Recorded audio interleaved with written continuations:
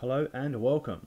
In this video we're going to be taking a look at how to insert data into a pre-existing table. So you might see some code on the screen here.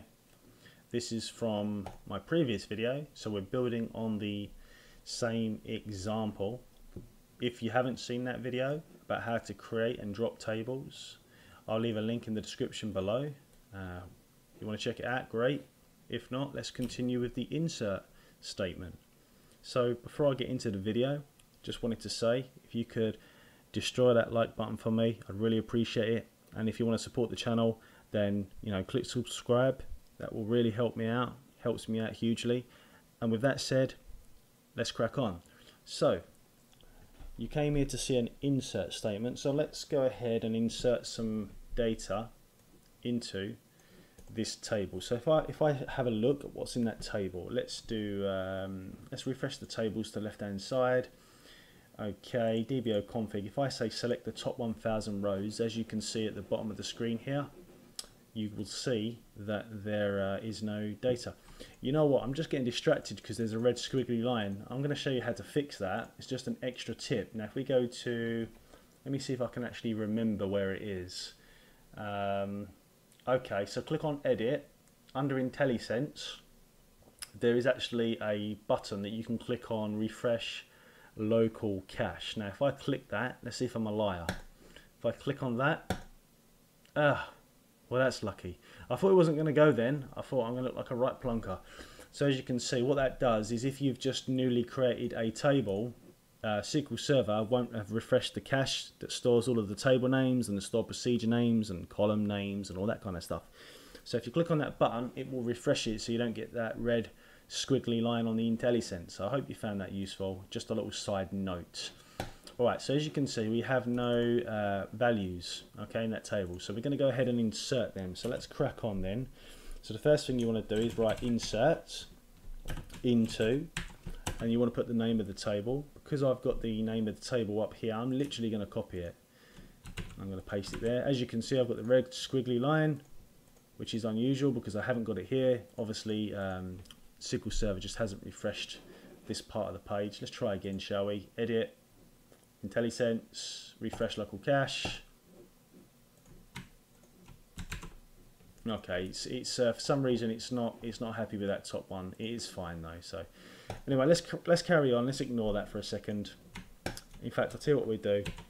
Let's open a new query window. So we've got insert into DBO config. So the schema name and the table name. I'm storing the schema name and the table name in square brackets just in case we happen to be using a keyword for the DBO, for the schema, sorry, or for the table. In this instance, we're using the default schema, which is DBO. We could have created a new one if we wanted to, and the table name's config. Neither of those are keywords, but I think it's good practice to always use square brackets because you never know if you're going to be using this script in future versions of Visual Studio, well, sorry, SQL Server Management Studio even. How do you know what's going to be a keyword in the future? They may change their keywords, for instance, and they do sometimes. Right, so then what you're going to want to do is you want to do open and closed round brackets, and in here we're going to list the columns that we're going to be inserting. Now you don't have to do this, and you might find that different people do their insert statements in different ways. This is how I like to do it. I think it's a good way to do it. Doing it this way does avoid a little ambiguity, so I like to list out the column names when I'm inserting data just for simplicity, for clarity. So we've got two columns that I'm going to be inserting into. One is called key and the other one is called value. Now as you may notice, they're both highlighted blue, and the reason they're highlighted blue is because they are actually keywords. Some people say, well, reserved words even. Some people say don't use reserved words. Well, that's what the square brackets are there for at the end of the day, and I wanted to call my column key and I wanted to call my other column value. So I don't really want to make up unusual names for columns when I can just use the square brackets. So that's exactly why I use square brackets. Now if I flip back quickly to the create statement, what you'll notice is there's also an ID. But what you will also notice, hopefully, is that it's a primary key. So I just wanted to say you don't have to specify the primary key, okay? All you need to do is specify the actual values for the non-primary keys, for the columns that are not primary keys, and SQL Server will go ahead and actually populate the key for you. Okay, you don't want to be specifying a primary key. Let it do its thing. Okay, so the next thing we're going to do is we're going to type the keyword values. I like to put a space in if I'm going to be inserting more than one record, which I'm going to in this example to show you. In fact, I'll do one and I'll do multiple. So open and close brackets, and as you may have guessed, all we've got to do now is specify the values. So if I specify, let's say key 1, and I'm going to keep it really simple, value 1. If I run that, hopefully it'll be okay. One row affected. Let's go ahead and do a quick select from this table just to make sure that the records went in. Select star from, highlight it, run it. Excellent. I don't know if you can see that, and I don't think I can increase the size of this value actually. I can't increase the zoom on it, unfortunately, but hopefully your resolution allows you to see that we've got one record in there. Now I've actually got a constraint on the table, so if I try and run that again, I'm going to get an error because I've got a unique key constraint. So it's important to remember, if your table has any constraints on it, like I've got a constraint here, I've got a unique constraint on the key field. Goes without saying, but obviously you can't insert that more than once. What I'll do is I'll drop the table, I'll create the table, and if we flip back, Control Tab, I can insert it again if I want to now. Okay, but obviously if I was just going to be inserting one value, what I'd probably do is I'd probably lay it out like that. Just looks a bit cleaner, but because I'm going to be doing multiple values, what I'm going to do is I'm going to copy and paste that. Let's do it a few times. At the end of every line, unless it's the last line, you want to put a comma. Okay, there we go. Now hopefully, yeah, all of the error messages have gone. Now obviously this column here has a constraint on it to make sure it's unique, so obviously we have to make sure this is unique. And that should work absolutely fine.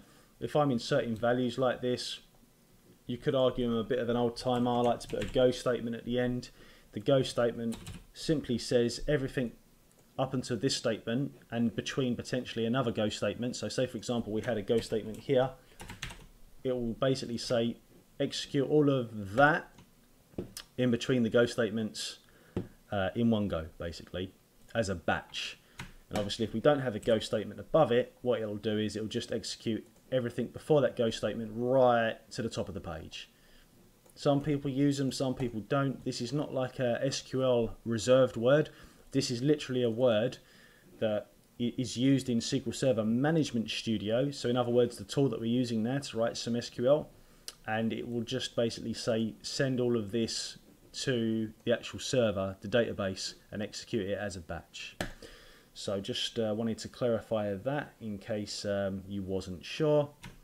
Let's go ahead and run it. If you want, you can click on the pass button first, a little tick just to make sure that SQL Server believes that the code will execute fine, and it says that it will. It's important to remember that the code hasn't executed yet. SQL Server's just passed it to make sure that there's no syntactical errors and things like that.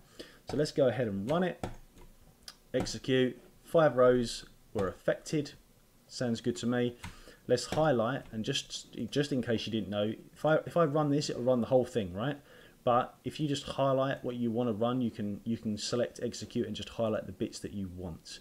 So I'm going to highlight just the bit that I want, which is the select statement. I'm going to click execute, and as you can see, hopefully as you can see, we've got ourselves let me find that. We've got ourselves five records here, 5 rows or 5 records, whatever you prefer terminology wise.